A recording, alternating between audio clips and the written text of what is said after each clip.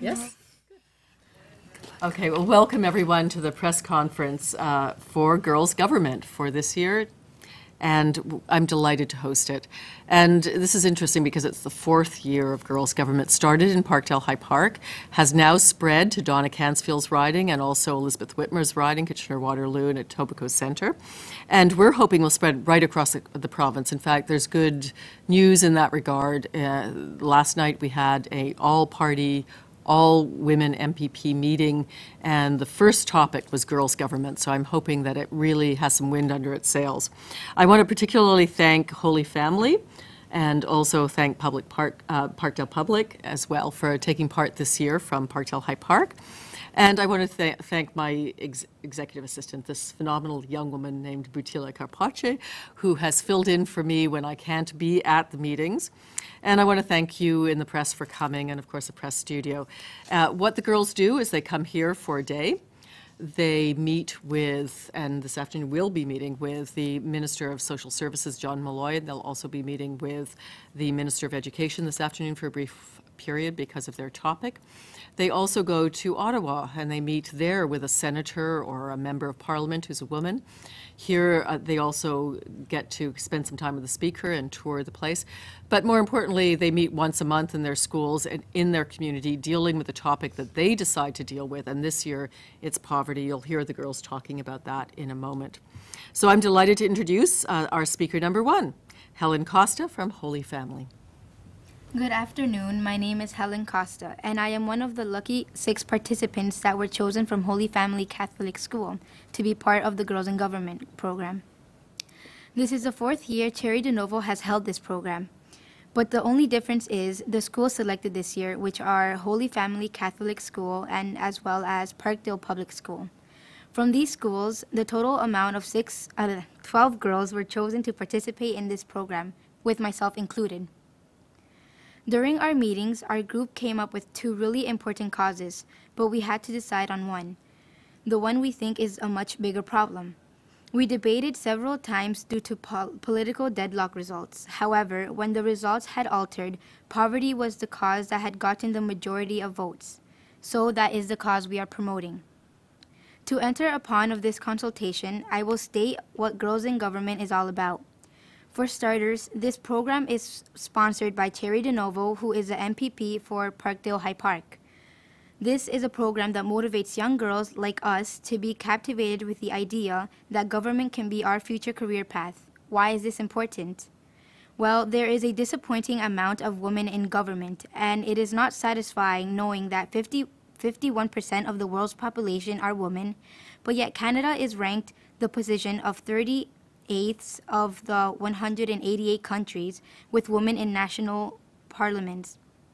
Because of these poor results, our sponsor Cherry de Novo wants this program to spread across Ontario, anticipating girls to be aware and to take interest in politics. Before I became a part of Girls in Government, I didn't comprehend much about politics and the importance of it. Now, after the meetings we have had, my education towards politics has drastically increased. We may not want to be in government when we're older, but Cherry de Novo has opened our eyes and made us realize that it is a possible career. I believe Girls in Government has the quality of being essential to women's representation. This is one of the many things that made the program meaningful and intriguing to me. I am very grateful for this opportunity of being part of this significant program. Thank you. Thank you, Helen. And our next speaker is Dolkar from Parkdale Public. My name is Lipsing Dolkar, and I'm a student at Parkdale Public School and a member of the group Girls Government, run by Cherry de Novo and Butila. The issue that we've chosen to present to you is poverty. We think that this is an important issue because poverty is an issue that crosses all barriers from age to gender to culture. It affects people from all around the world and even in our own neighborhood. Where I live in Parkdale, there are about 3 different food banks, all of which serve hundreds yearly, as well as 4 homeless shelters. Poverty has become an even more important subject due to the recession. This has resulted in people losing jobs and not being able to find new ones. Even people with university degrees and diplomas are having trouble finding jobs. A person who has worked hard to get an education should be able to get a job and shouldn't have to live in poverty. We acknowledge the fact that The fact that the government is providing resources for the people that are struggling, but we feel that more needs to be done. We need to make ends meet. We need more opportunities for these people so they can achieve the things they want to in life. Last but not least, we consider this matter of great importance, not only for the struggling members of our community, but for the community of Toronto as a whole. Thank you very much for your time. Thank you. And our third speaker is Yeshi Lamo from Parkdale Public. Good afternoon, ladies and gentlemen. My name is Yeshi Lamo, and I'm a student from Parkdale PS. I am also a proud member of Girls Government, held by none other than Chair DeNovo, our MPP of Parkdale High Park, and her amazing assistant, Butila. Our topic is poverty, and so far we have chosen and assigned each of our members a job. We want to advertise the topic of poverty, so we have planned to present 2 assemblies, one at Holy Family and one at Parkdale PS. We hope the assembly will explain the effects of poverty and how we can help. We plan to bring in representatives from our local food bank to tell and talk about how much people rely on them.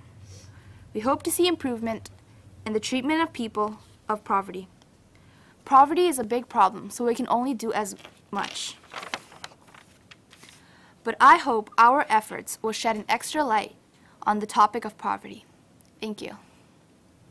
Well, thank you both, all of you girls, and thank you to the teachers and to all the other girls who are here too from Parkdale Public and Holy Family, and for all the hard work that they did this session on girls' government. Again, just to remind everyone, this is not a paid political announcement. I didn't tell them to use our names or Butila's. This is a real nonpartisan effort, and we really want to see this spread across Ontario for all political parties in all ridings. This is not just the effort of the NDP. This is the effort of women in politics for women in politics. So with those words, I'll open it up to the press for questions. I'm just wondering, you watched Question Period today? What did you guys think of it? I thought that the adults would act different because they're adults, and they kind of acted like children, like the way they didn't respect when other people were talking. It's fairly common. What about you two? What did you think of it? I agree with her. I was kind of shocked by their behavior. Yeah, it was like I expected like people to respect each other, but that was the complete opposite. It was chaos in the room. I would agree with them. It was quite interesting, in fact. One side would say something and the other would reply, but it wasn't exactly in their turn, but it's definitely interesting. I'm also curious, what was the other topic? You chose poverty, but... We had Gay rights. Yeah, gay rights, youth empowerment. We also had bullying. What was it? The tuition fees? Lower tuition fees? So you got quite a few good ideas. Mm-hmm. It must have been hard to choose one. Oh, yeah. What will you be asking the Minister of Community and Social Services later on today about poverty? Go ahead. Since we've actually done part of our, we're almost there, and we hope maybe if he's got time that maybe he could come in and give a few words. Did you have any recommendations for him from your meetings that you're going to pass along? We would ask him to put more food banks if he could in like neighborhoods like Parkdale, because even though we have like 3 or 4 food banks in the area, we feel that there needs to be more done, because I still see wandering people, homeless people begging for food practically, and it really makes me sad to see that this kind of thing happens even in Canada, which is supposedly a developed country. I agree with the food banks, but I also think homeless shelters is another thing that we need to improve on. We say that people on the streets, they have homes, they have somewhere to go, the homeless shelters, but that's not enough. We have to take another step in order to reach them, to let them know that we're still there. Maybe if we can take them in and then maybe talk to them or ask them why they're on the streets. We just see them on the streets and automatically think, oh, they probably didn't get a good education. Oh, maybe they just didn't want something. But I think maybe there's more to it. I'm sure you probably know this already in your research, but there's only, I think it's 30 women out of 107 MPs that are here, and that's, I think, actually the highest it's ever been. What do you think about that? Well, long time ago, women weren't allowed to vote. They weren't allowed to go out of the homes. They weren't allowed to have jobs. But look at them now. They're having jobs. You see them everywhere. Women doctors, engineers, everywhere. So why not politics? Why not? I think they will. They'll improve. Yeah, the fact that not many women are in politics saddens me, but I think we can change that because we are the future, and we need to start waking up and realize that we have to be the change we want to see in this world. So I guess all the women in this world are starting to stand up for their rights now. It's hard not to agree. So do you have, you're quite young still, do you have any sense of what you might want to be when you grow up? It's not a trick question, you don't have to answer it. I wanted to be a doctor before, but now I might think of being a politician just like Cherry, because I actually like arguing. I don't know if that's helpful, but yeah, I do like debate. I had dreams of being a pediatrician because I just simply love children. I do. But seeing today the question period, the adults are yelling, they're screaming, it's actually quite interesting. Maybe, who knows, I'll be there. I wanted to be a veterinarian because I really adored animals, but then that's when I was young, and now at this age I wanted to be a lawyer. But now that I'm experiencing all this, I might change my mind because of the lack of women, and I don't want to see my own gender being so, their lack of representation. How long is the program? It's the whole school year? Mm-hmm. And what's the highlight so far in your experience? Is it today? Today would be one of our highlights, but I really did like our first, I think it was the second meeting where we chose our subjects, our topics that we wanted to talk about, and mine was youth empowerment, and I loved how we debated about it. Even though my topic didn't win, I'm glad that we could debate about it and choose a subject in the end. What was it about the topic of poverty that made it the subject in the end, the winner? I think it was that we see poverty in our everyday lives, yet we fail to notice it. It's right before our eyes, but we just don't see it.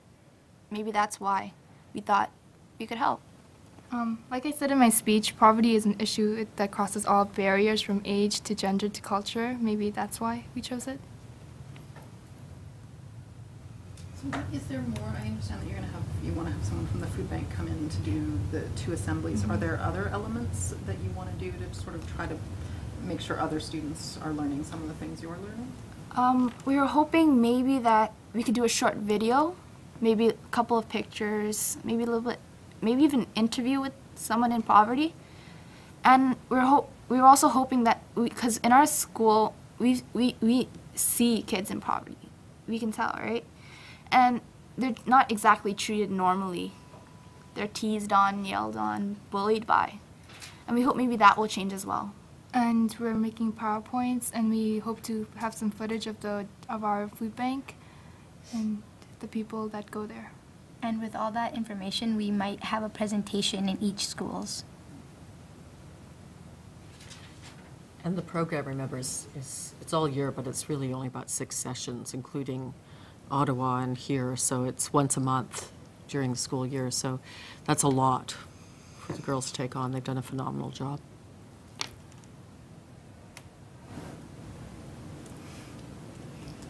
Anything else? Anything else you guys would like to say? Thank you again for having us here, and to Butila and Miss Cherry DeNovo. Yeah, I just want to thank you guys for it's amazing what you can do. This is a really good experience for us. I also wanted to say that when you see homeless people outside, you just automatically think that they're harm, right? Because you don't know what they can do and everything. But I think it was, yesterday I was in church I'm waiting to get confessed, like in the confession, and this old man comes by me, and I automatically knew he was a homeless person, and he just stood there looking at me and said, "Oh, you look really nice today." And after I'm like, "Thank you." And then after he said that to 2 other girls, and he came back to me and started talking about his daughters and that he never knew that they had kids. And there I realized that they have no one to talk to and that they need affection from someone. So I also wanted to say that if you see a homeless person outside wanting to talk to you, don't be afraid to talk back, that they're just looking for someone to talk to. Good note to end on. Thank you, and thank you, press folk, for coming out. Thank you very much. And to the girls and the teachers, thank you.